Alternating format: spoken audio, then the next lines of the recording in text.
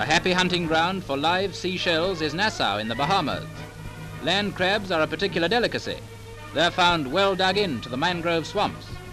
If the fisherman is more nippy than the crabs, as many as 50 a day can be caught. The native lobster, or crawfish, is sought with a pronged pole, with which it's poked out of its hiding place under the rocks and dumped, vainly protesting, on board. 50,000 of these lobsters go to the canning factory at Nassau every week. In the shallow creeks where the waters are still, fish are caught by doping them with dogwood bark.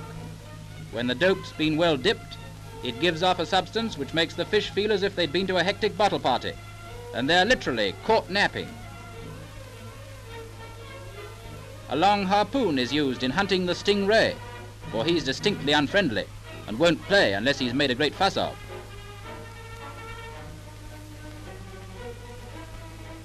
Steaks cut from his two big wings make excellent eating, but a blow from his angry, flashing tail and the meal might have to be postponed.